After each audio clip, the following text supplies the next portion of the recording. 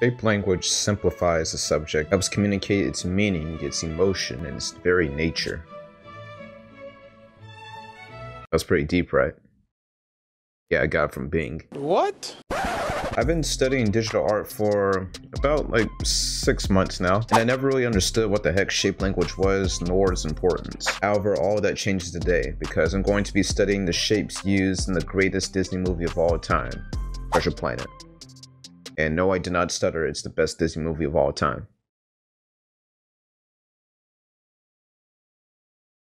Alright, let's go.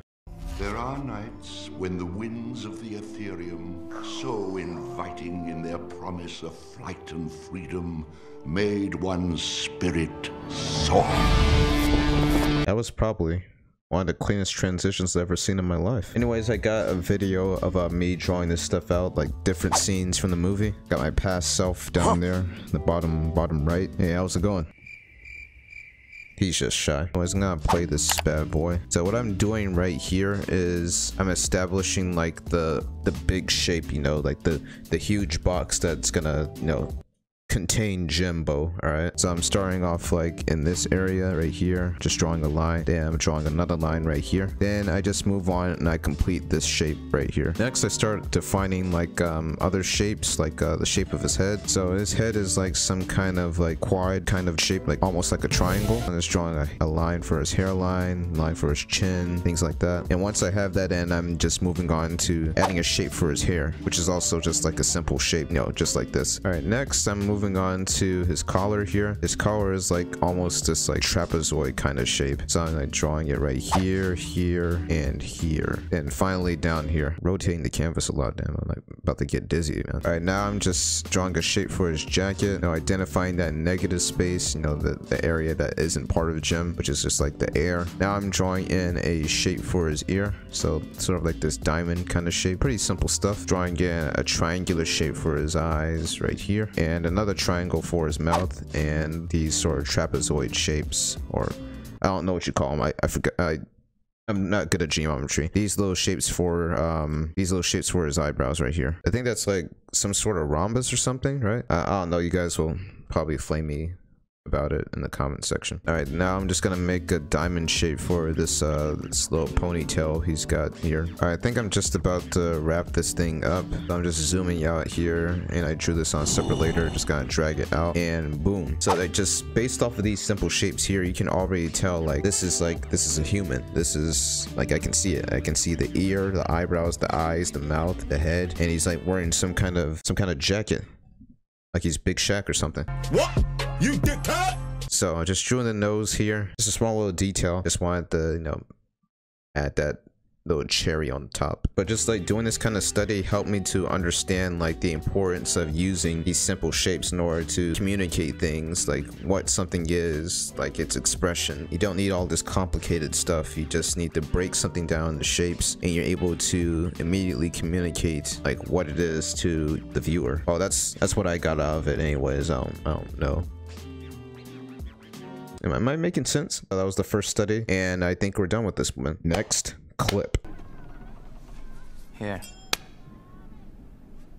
Captain Amelia is probably one of my favorite characters in the movie, even though she may be like some kind of cat's furry thing. Besides that, pretty good character. All right, so once again, what I'm doing here is I'm just defining that huge box shape, or that huge container for Amelia here, drawing that first line, that second line. Now I'm moving on to the third line. Now I have the huge overarching container done. Now I'm just moving on to the more important shapes, that ones that define like the way she looks. So what I'm doing right now is I'm just blocking in her hair, and it's sort of like this you know, if you ever had one of those like Reese's cups, those like smaller ones, it's like one of those like upside down, or like just like a Reese's cup upside down, but you get the idea. Once I have that blocked in, I'm just starting to block in her face now. It's sort of like this heart kind of shape, right? It's like this heart with straight lines. Once I have that blocked in, I'm just gonna move on to her ears. So I got her face and like her ear blocked in, and I'm just gonna block in the other ear right here. So now down here I'm just moving on to her clothes and like the rest of her body. Then I'm also like blocking in her little shoulder pad kind of things on her uniform here. Next I'm drawing in a shape for her hands. Like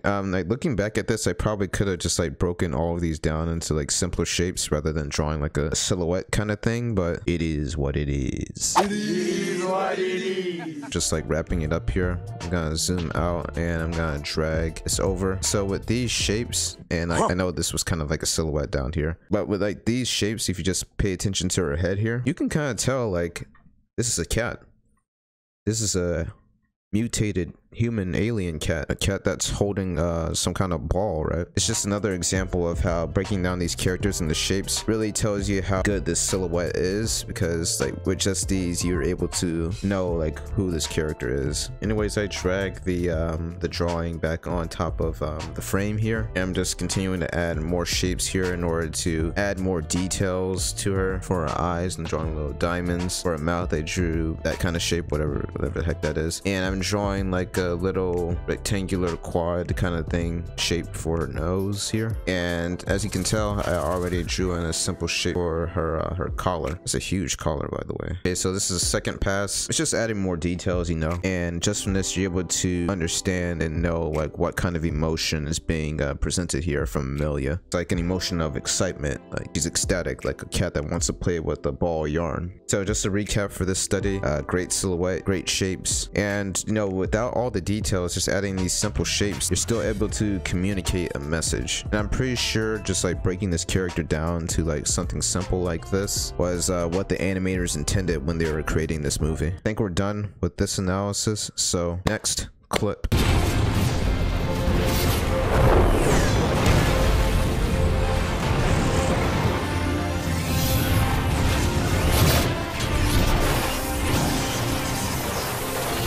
I just noticed something. Like, look at my face down there. What kind of face is that? What's wrong with that guy? For this final shape study, I got a shot from the climactic scene in the movie. It's a very, very great action scene. So let's go ahead and break this thing down, shall we? Once again, we're starting off with just defining that container that surrounds our boy Jim. So I think we just established that it's pretty clear. Now I'm just moving on to simplifying the rest of his body into shapes. It's like in the last two studies. Hope you're paying attention. So Jim's face is sort of like looks like the shape that I'm drawing right now, and I'm just drawing in his hairline here, and I'm drawing in his hair, just sort of like this like swoop kind of hair. I don't know what a swoop is, but that kind of like defines what that is, like a swoop. Drawing in that simple shape for his ear and his lion's tail, which is again just like this little diamond shape I'm drawing right here. Now I'm drawing the shapes for his arms, like the rest of his body now, just enclosing that shape right there. And there's doing the same thing for his left arm over here. Then I'm just adding like a few details here and there, breaking down his facial features into these simple shapes once again, drawing in a shape for the hand that's on the board here, and I also defined the shape for the board as well. Okay, so I think I'm done here. Now I'm just gonna take a look at it, and there we go. You can tell that there's a lot of energy in this shape block out, if you will. I don't know how else to describe it. You can see the energy, you can see the expression, these shapes that represent his eyebrows here, and you can also tell that he's like sort of holding on to something with his hand over here and his arm like placed in this position. And yeah, I think that's the gist of it. That is the analysis. So we have all three of the studies here, and once again, doing this helped me understand how important shape language is, and something I'm trying to incorporate in my drawings as well, and like the rest of my studies, so I can create some of my own characters someday. So it was pretty cool doing an art study of my favorite animated movie of all time. Brought back a lot of childhood memories, you know, watching this movie on my VCR, you know, back in the day, like way back in the day. Did you have a VCR? Like, do like kids nowadays even know about VCRs? I don't know. All right, I think that's enough shapes for today. I'm all bent out of shape.